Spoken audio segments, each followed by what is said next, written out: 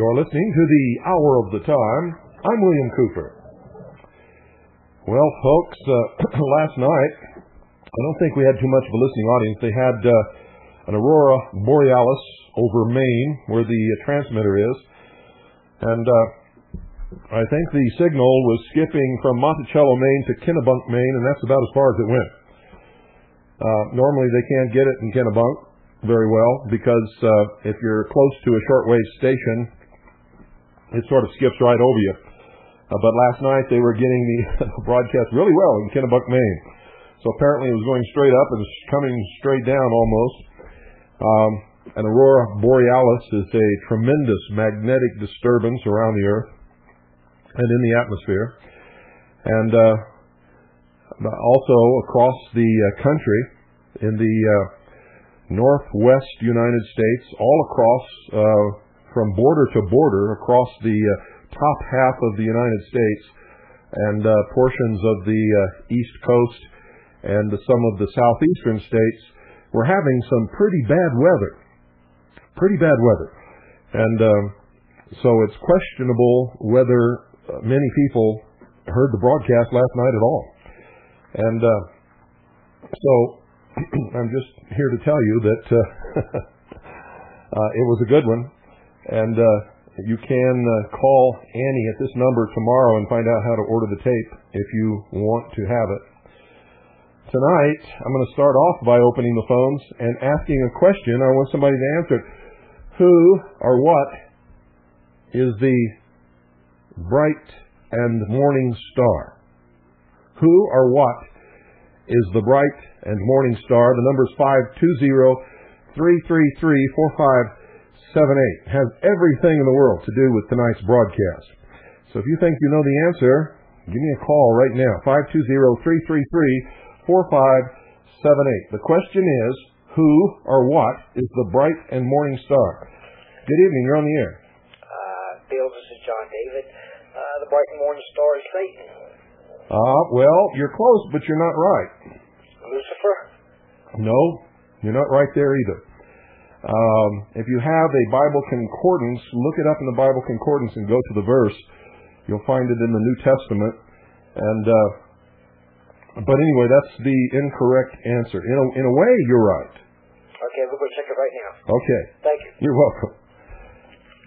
520-333-4578. Who or what is the bright and morning star?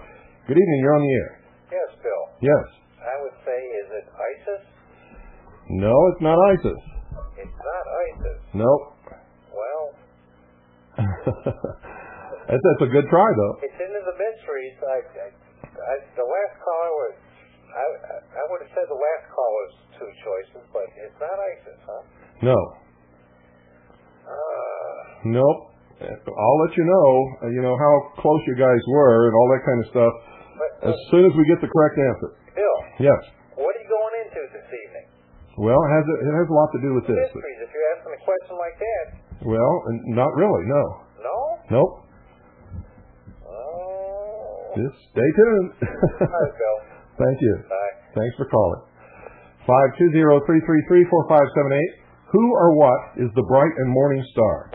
Good evening, you're on the air. Yeah, hi, Bill. Hi. I need you to talk a lot louder. Hi, Bill. Yeah. It's in the last chapter of the Bible, and it's Jesus. You're right. All right. The bright morning star is Jesus. Yes, sir. How did you know? Well, I'm reading it. Okay. I'm looking for it right here.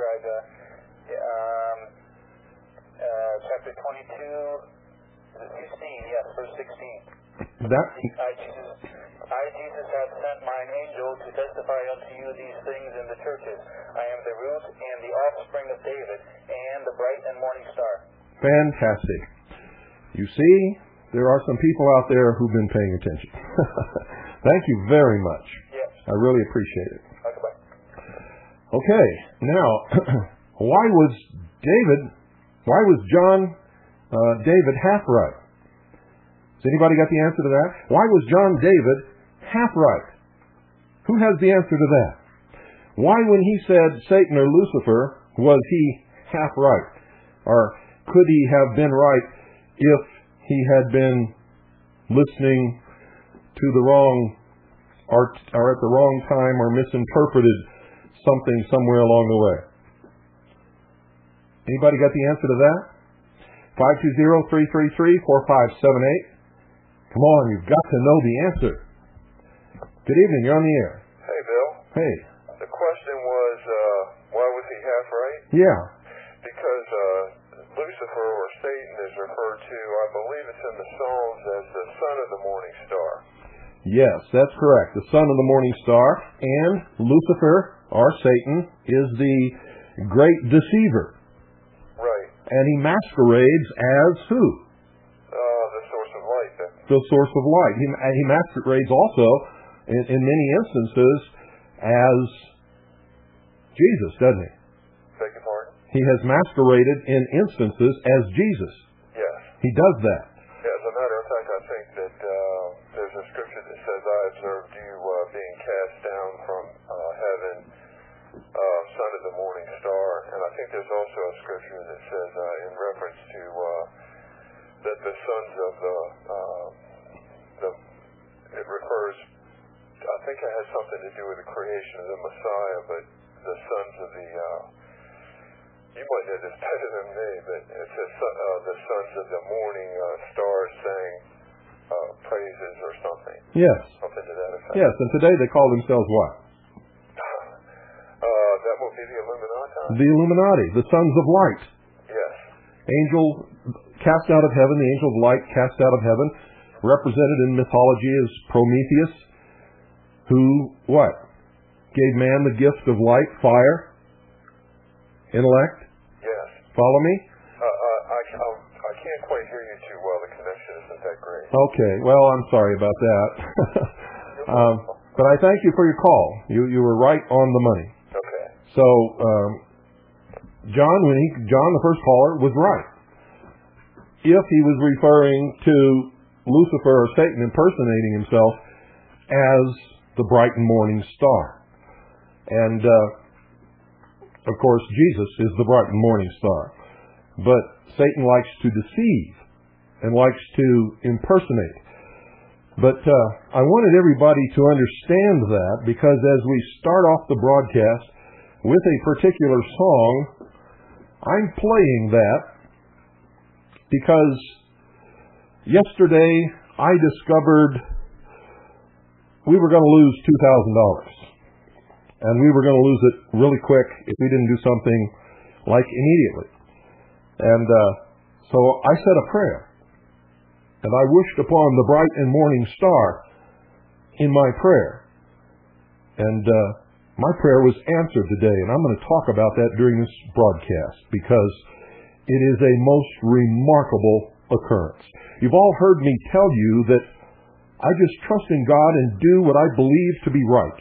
And if I'm wrong, I get smacked back real hard. And if I'm right, God puts in my path whatever it is that I need to complete my task.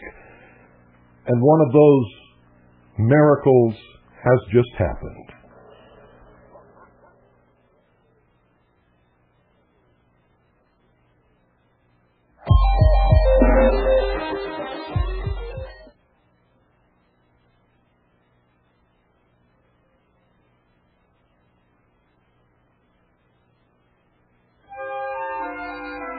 When a star is born, it possesses a gift or two, and one of them is this: it has the power to make a wish come true.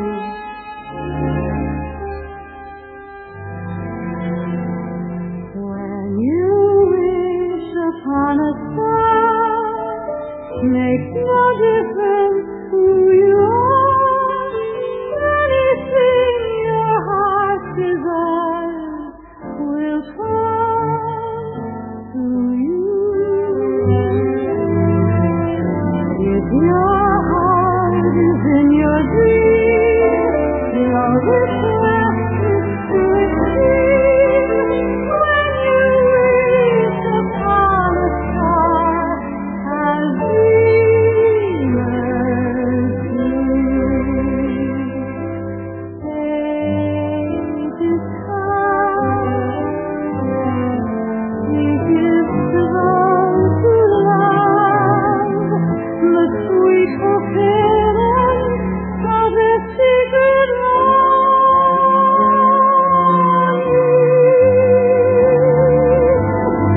Like a bolt out of the blue, they step in and see you through. When you wish upon a star, your dreams come true.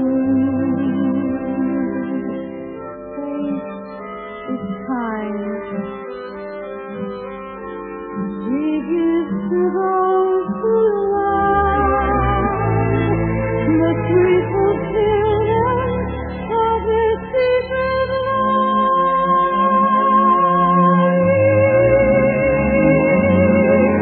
Like a bolt out of the blue, they step in and see you through.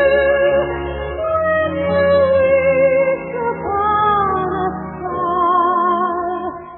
your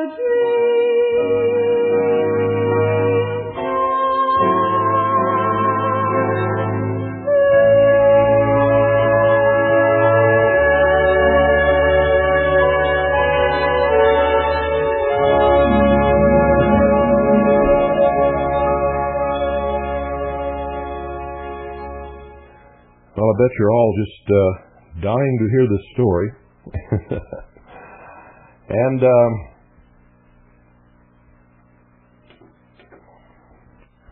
it's quite a story. I've told you about our television project. And donations have been trickling in. And by trickling in, I mean really trickling in. There's a lot of you out there who really should be ashamed of yourselves, who partake of the work that we do, but never, ever, ever contribute. And that's something you have to work out with your own conscience. All I can tell you for sure is that if you don't support your own cause, your cause is not likely to be successful. In our television project, there is a new technology out that CNN is already using. It's the first time that top-of-the-line broadcasting technology is available to people like you and I for a price.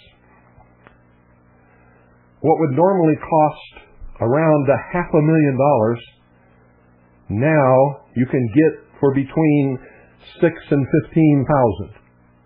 And I'm not joking, ladies and gentlemen. When you watch CNN tonight, you're seeing the same technology being used on CNN as I am talking about right now.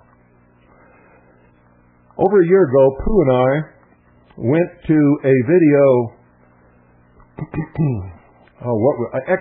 video expo in Los Angeles. And all of the newest, greatest, most expensive, most beautiful, fantastic television and video equipment was there on display. And the thing that caught everyone's eye and caught my eye and caught Pooh's eye and caught just everybody was drooling over this was something called Trinity.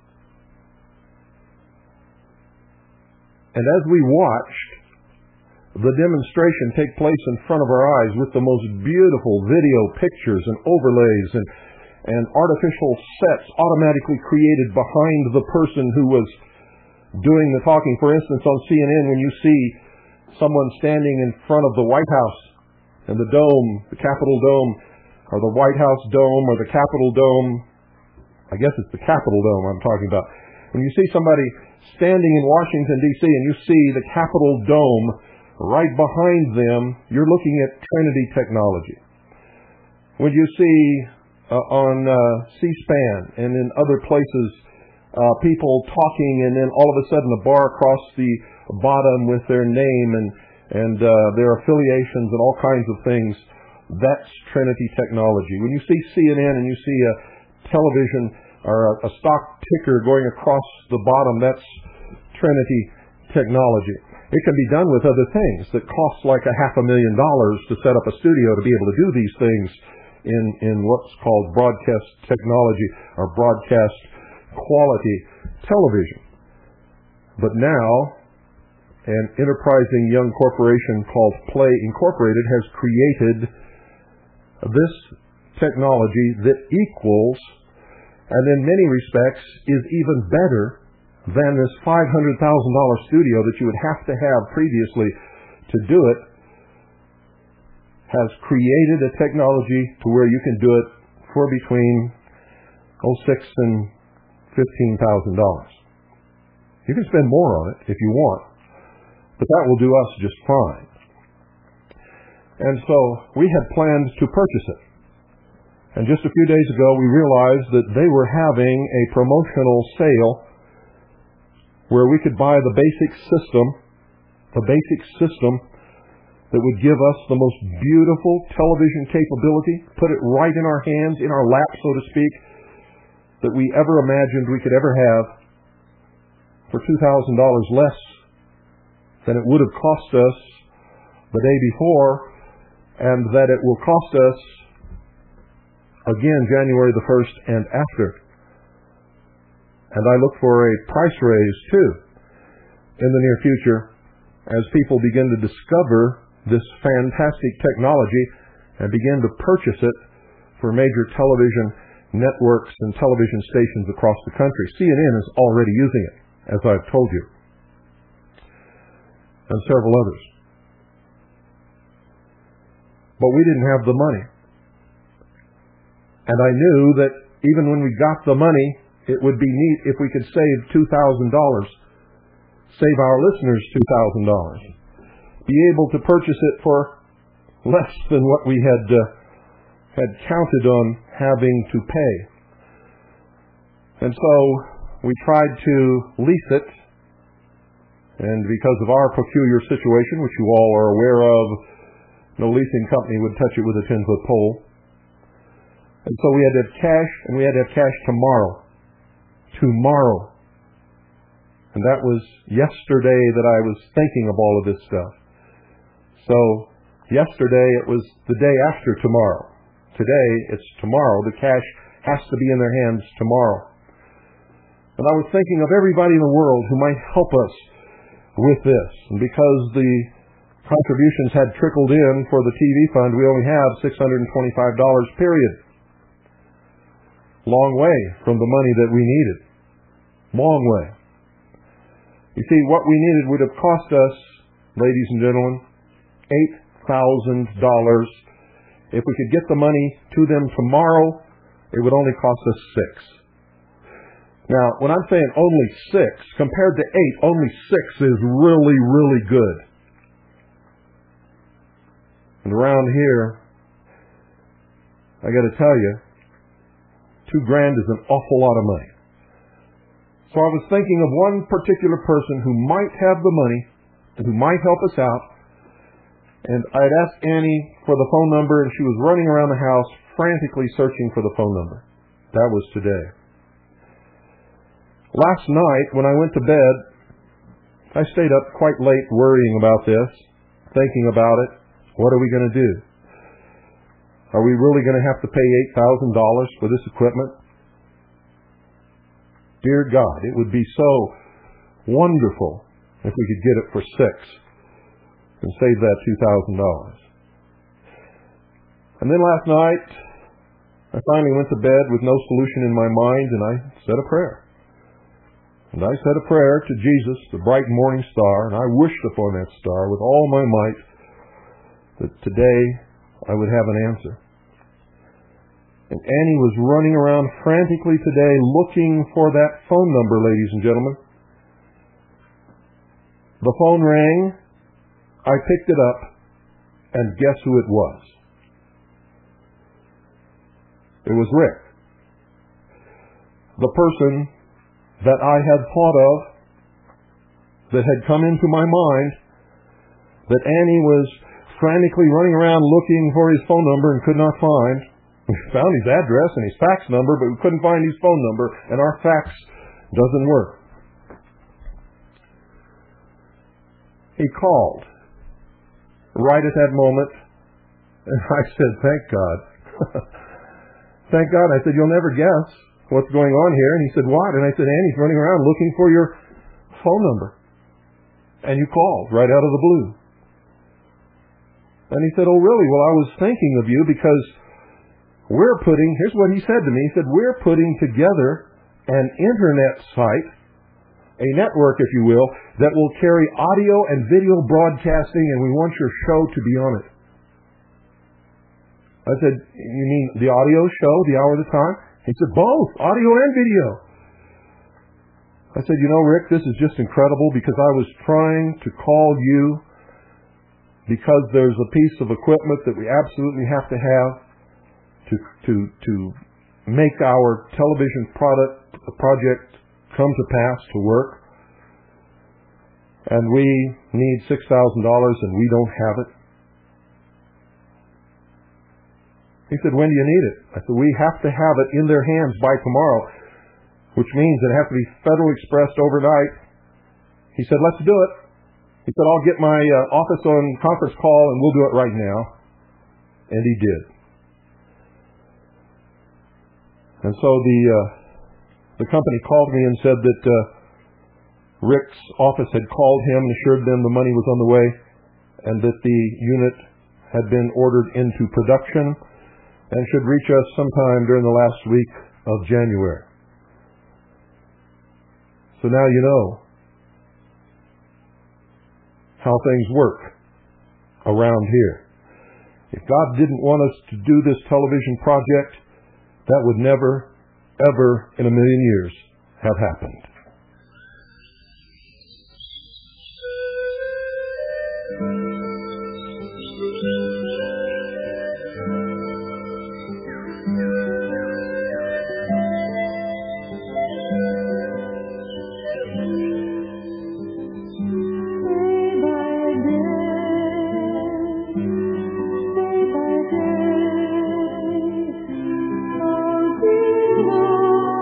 These things are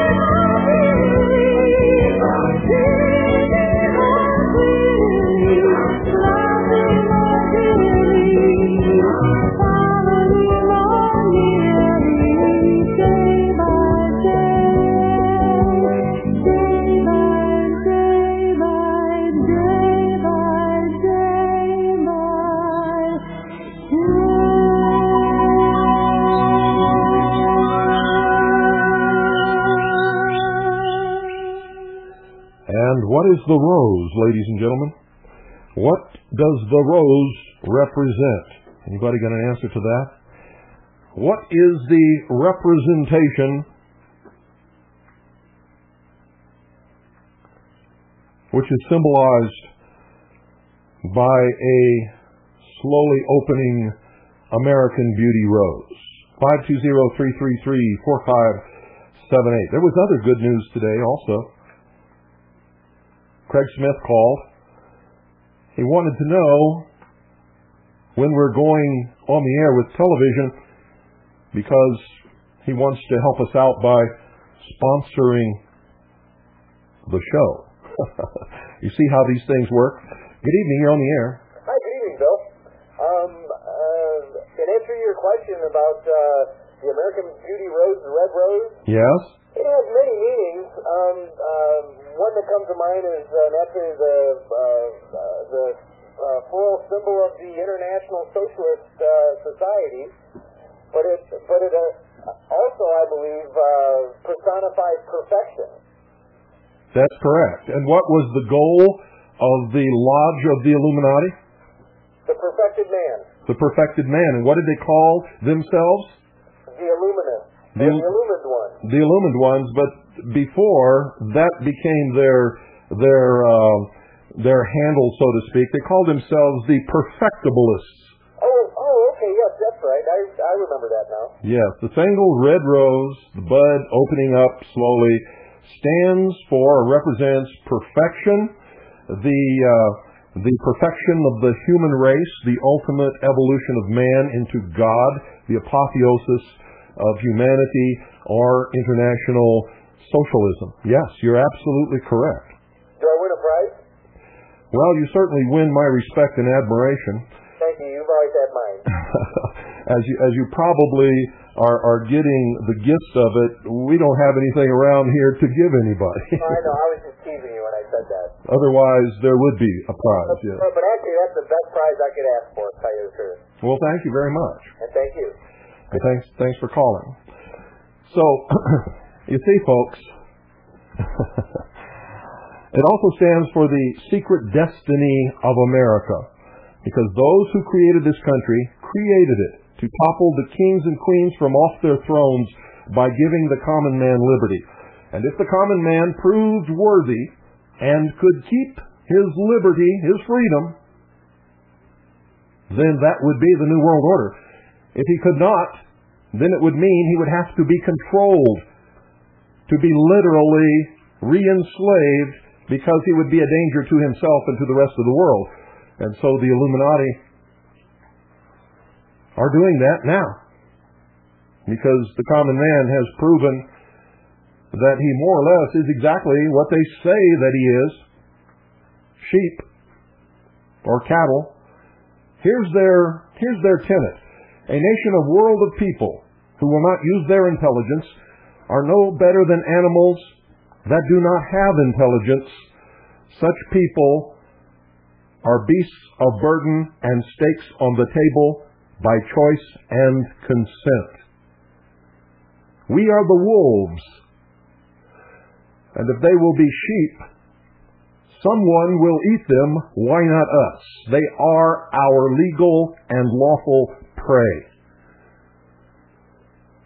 So you see, they gave us the most precious of gifts, liberty and freedom, and said, here, in the words of Benjamin Franklin, when he was asked, "Ben, what have ye wrought?" he said, "A republic, if you can keep it."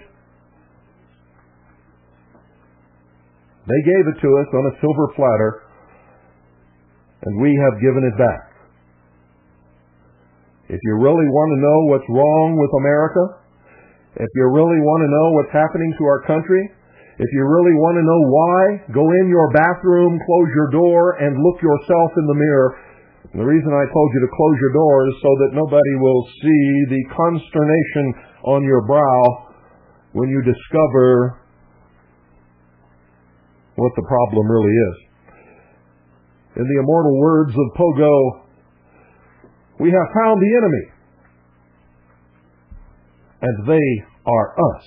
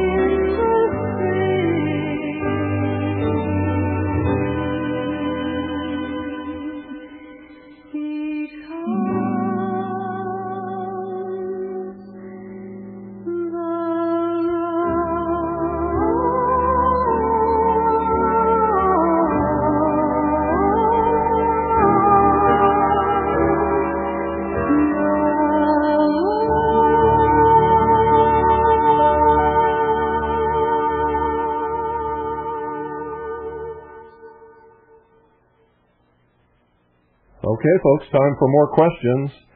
You heard the song. Now let's break it down, find out if you are listening and pay attention. In the song, it says that love is reserved for the lucky or the strong. What are they talking about? Who is the lucky or the strong? 520-333-4578. You're going to learn an awful lot tonight, and you're going to learn to pay attention to what you hear on the radio from now on. Good evening, you're on the air. Good evening, Bill. Do you know the answer? I believe would it be the ADEPS? The lucky or the strong? No. Oh. No. Okay. The adepts are the initiates, or the sons of light, or the brotherhood of man. That's the answer to one question I'm going to ask you tonight, but that's not the answer to this one. Okay. This is oppressed humanity crying out because they feel they've been wronged. And love, they can't have love. Love is reserved only for the lucky or the strong. Okay. Does that give you a clue? I better listen. Okay. Thanks. Have a good evening, Bill. Thanks for calling. Thanks for participating. 520-333-4578 is the number. If you know the answer or think you know the answer, call. It doesn't hurt to be wrong, but it's wrong not to participate. Because remember, folks, when we open the phones in this broadcast, it's a participation thing. And without your participation, we can't make this work. I'm doing this to help open your eyes so that you will see.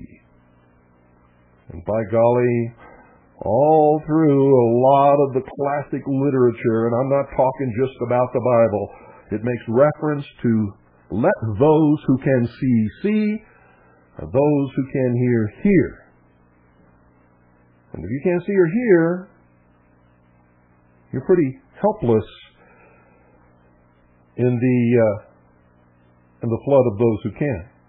520-333-4578.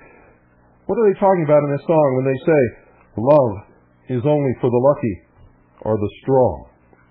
Hello? Anybody home? 520-333-4578. Call me up and take a guess. You know? I can wait for you for a long time. We have another hour and a half to go. 520-333-4578 is the number. It's an easy question. What does it mean when it says love is reserved only for the lucky or the strong? Remember what we're talking about. Remember the subject of the song. The title is The Rose. Good evening. You're on the air. Yeah, Bill. Would that be the leaders? Those who lead us? The leaders are? Well, some people might call the president a leader when actually he's not a leader, the chief administrator, but he... I need you to talk a lot louder, please. President Clinton was holding a red rose in Time magazine back when he was elected.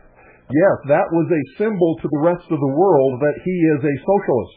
That's what he was telling the world when he posed for that picture holding one red American Beauty rose. And it wasn't an open rose, it was a rosebud. And so are the lucky and the strong, are they those who would lead us? Well, that's one thing you could call it. How about the wealthy? Okay. How about the middle class?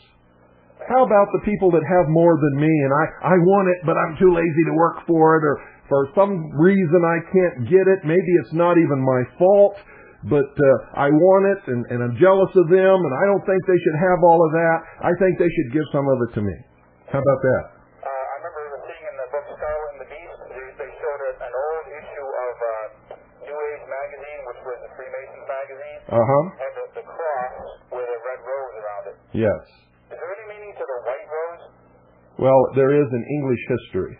By the way, John of the Bible, who wrote John in the book of Revelation, yes. Do you believe that he was an initiate? Yes, there's no doubt about it. If you ever study the mysteries and you read the esoteric concealed message in the book of John and in the book of Revelations, there's no doubt about it. And Paul as well? Paul as well, yes. In fact, Paul is even more blatant than John. Paul he just comes out and just admits it to anybody who knows anything about the symbology of the mysteries. Have you seen the information put out by a guy named Al Neal through the Prophecy Club? No. He's put out some mind-blowing information about the Bible, such as in Psalms 118. It's the very center of the Bible. It's kind of like the whole Bible is a pyramid. At the very center is the mention of the cornerstone in Psalm 118. Yes. The cornerstone could be the top of the pyramid. Well, what else is the cornerstone? Jesus. Jesus. Right. I was the one that called up and said that in the beginning of the show, right? Preachers hate to talk to me. Yeah. Missionaries hate to talk to me because I ask them questions they can't answer. And I point out things that they never knew. And it drives them crazy. I don't mean to hurt them. I don't want to hurt them. And I'm certainly not trying to tell them that they're wrong. All I'm trying to do is point out to them that in their ignorance, they have no right to preach to me. By the way, your signal from Maine is fading out very, very rapidly. And I'm right in Connecticut. I'm only a few hundred miles away from Maine. Well, that could be because of the skip. I've heard someone say that the word Monticello, this signal comes from Monticello, Maine. Yes. That Monticello has some esoteric meaning to it? Well, it does, yes. But that's not the subject. It's not the subject of tonight's broadcast. Okay. All right, Bill. Okay. Thanks for calling. So they're talking about oppressed people who feel that they don't get any of the love.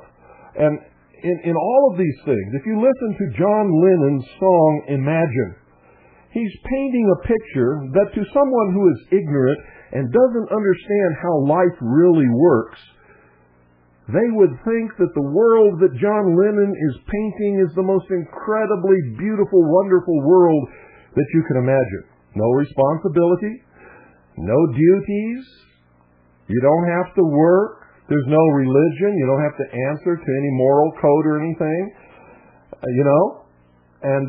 but they don't bother to think it out. Who's going to take care of them? And if somebody's taking care of them, don't they then become their daddy? And don't you have to answer to your daddy?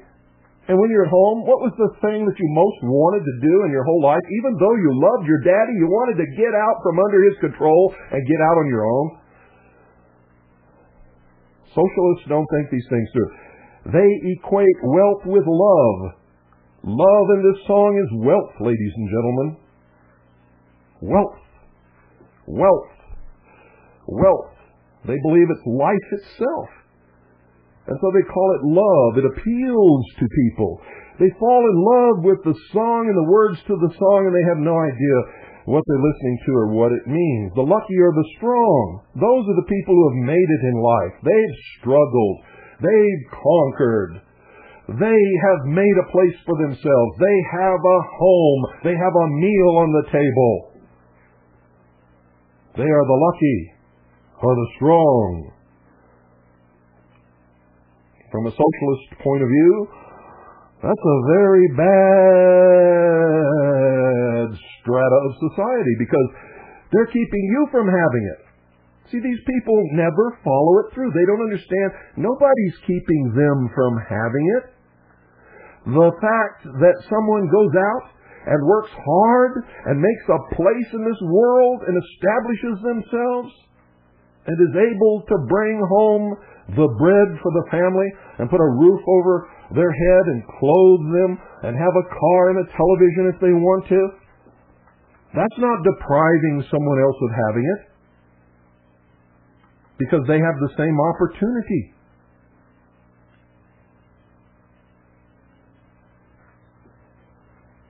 The same opportunity in this country today, everyone has exactly the same opportunity. I don't care who you are. I don't care what your story is. I will not listen to any whining. I'm black.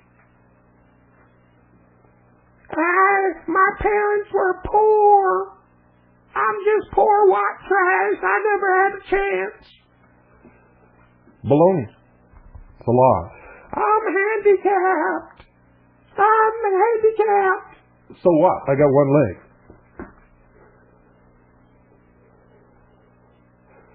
I can show you paraplegics who are making their own way in this world, earning their own money, doing quite nicely, thank you. because they would not accept being told that they were helpless and that they were going to be somebody's dependent for the rest of their life. They figured out a way to make a living. Yes, holding a pencil in their mouth, pecking on a computer, the rest of their body dead, lifeless, useless, but not worthless. And if you really want to take a look at somebody, look at Stephen Hawking. One of the greatest minds in the world, teaches in Oxford.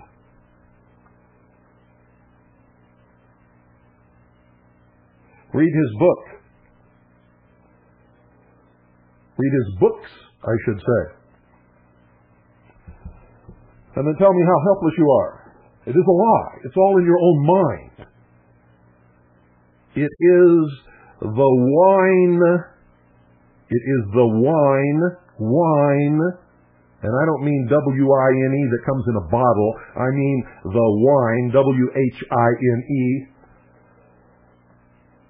of a lazy person who does not want to pull his or her load. Children, if you will. What is the winter? What is the winter that they're talking about? 520-333-4578. In the winter, far beneath the bitter snow. What is the winter they're talking about? 520-333-4578. Good evening, you're on the air. Hey, Bill. I had to leave a short wave. Did you get an answer for the question about the rose? Yes. Now we're asking, what is the winter? What is signified by the winter in the song? Oh, dear. That I don't know. I was going to say, as far as the rose is concerned, Rosicrucianism. Well, no. Order of the Rosy Cross. No. Those are the rose impaled upon the cross. That stands, well, that's another thing that I've covered before in the mystery series, but we'll talk about that another night. Right now I need to know, what does the winter signify in the song The Rose? Oh, dear, I do not know. Okay. No clue. Thank you, Bill. Thanks for calling. 520-333-4578, and give it a try. My goodness, I'm not going to bite your head off. Participate. Give it a try. 520-333-4578. And if you get it wrong, you should not be embarrassed. Most people in this entire world don't know the answer to this question, but I know that some of you in this audience do. If you've been listening to this broadcast for as many years as I've been doing it, you know what it means. The winter. The winter, ladies and gentlemen. What is the winter? The winter of our discontent. The winter could be said to be the Dark Ages. The winter could be said to be a capitalistic society that frowns upon socialism. The winter could be living under a king or in a republic. Good evening, you're on the air. Hi, yes again. I believe that the winter here refers to being obscured. They have to remain in obscurity to achieve their goals. You got it. That's exactly right. Okay. It means living in a society that will not accept socialism, does not accept it. So you have to go underground. And where is underground? You got the answer to that too. What's the rest of that verse? Can you repeat the verse, please? In the winter, far beneath the bitter snow. Oh, what's the bitter snow? Yeah. What's the bitter snow? Coldness. Cast them out. The fact that they're ostracized? Yes. Okay. But what is it that's doing it? What do they refer to as the bitter snow? The coldness that will not accept them. Well, they're the people that they wish to win over or dominate, actually. Yeah, don't ever believe they want to win anybody over. The whole goal of socialism is domination. It is not equality of the masses. No, but as we see the pattern develop now, they do try to win people over through the buzzword of love, the people who love. Only we have the compassion and the loving compassion And, but it is only a use or a ruse to, eventually dominate them. Yes. They'll eat their lunch eventually. Who do they hate more than anybody else in the world?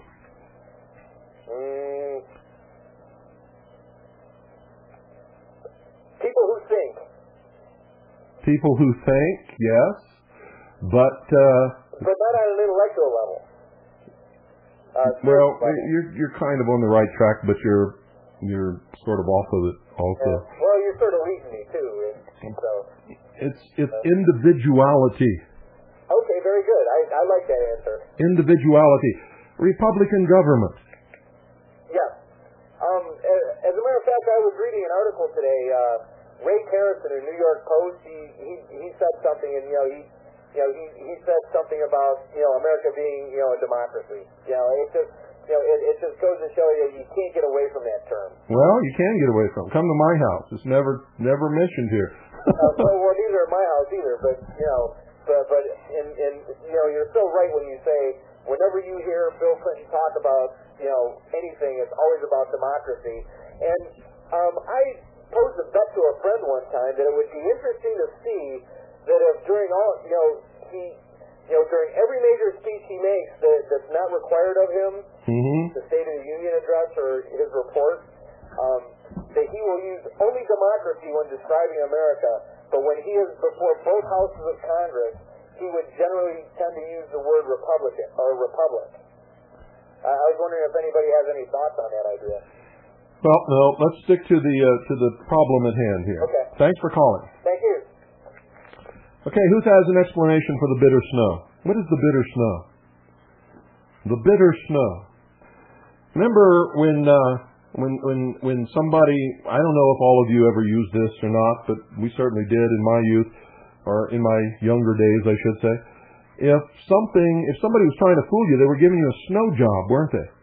A snow job. So what is the bitter snow? Anybody got an answer for that?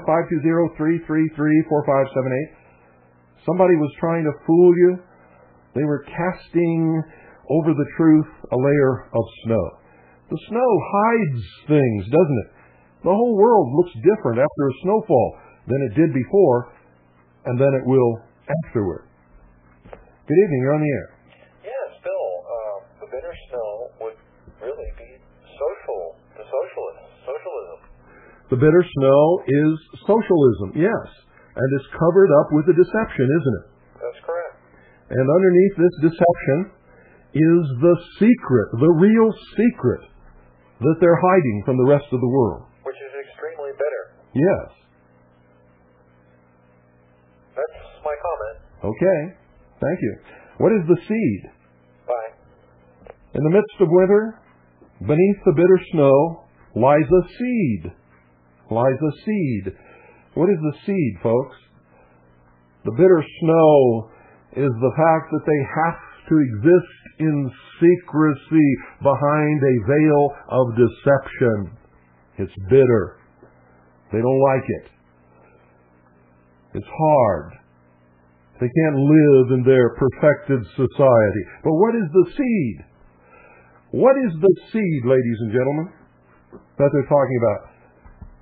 In the winter, far beneath the bitter snow, lies a seed.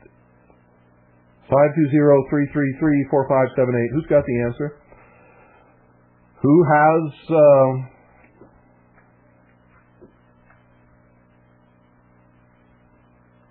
even what they think might be part of the answer? Give me a call right now. 520-333-4578. What is the seed, ladies and gentlemen? What is the seed? The seed. Remember in the mysteries, I gave you all this before.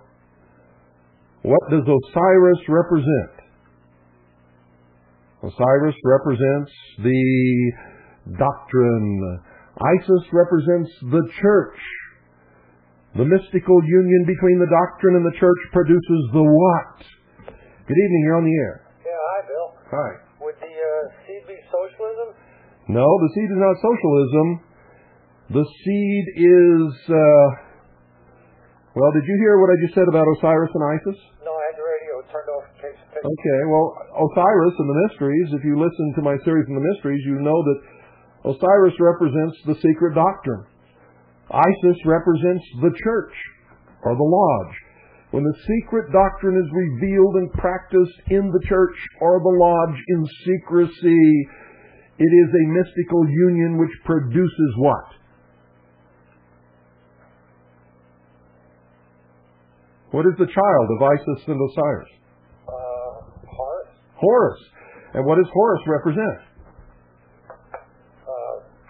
The lost word of Freemasonry.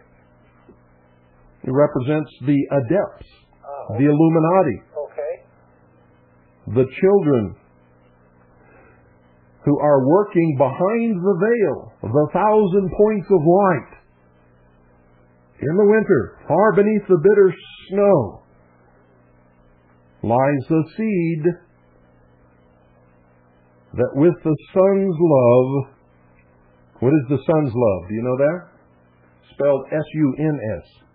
Right. Well, okay, then the seed would be all this coming to fruition? No, the seed is the Illuminati. Oh, okay. They're the seed that has been planted with the mystical union between the doctrine and the church, Isis and Osiris, from which will sprout the New World Order. Yeah, their work will bring it about. All right. They are the seed.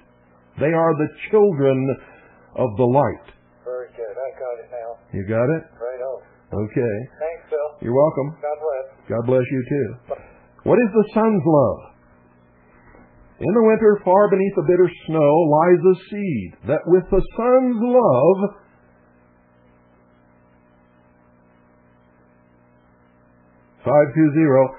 (520-333-4578). What does the sun represent, ladies and gentlemen? What does the sun represent? You all know the answer to that. What do we call the Illuminati?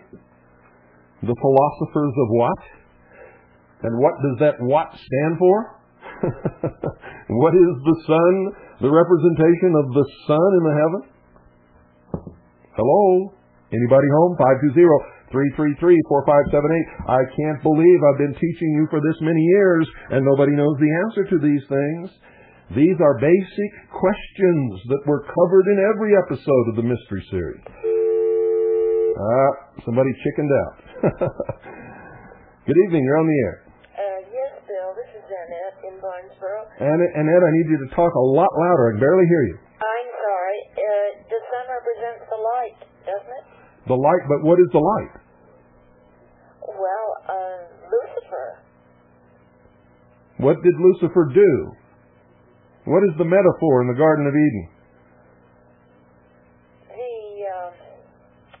What was the light? What did Prometheus give to mankind? Well, I don't know about Prometheus. Prometheus is Lucifer. It's just another metaphor for Lucifer. I see. Well, he, according to my understanding, Lucifer seduced Eve and produced Cain.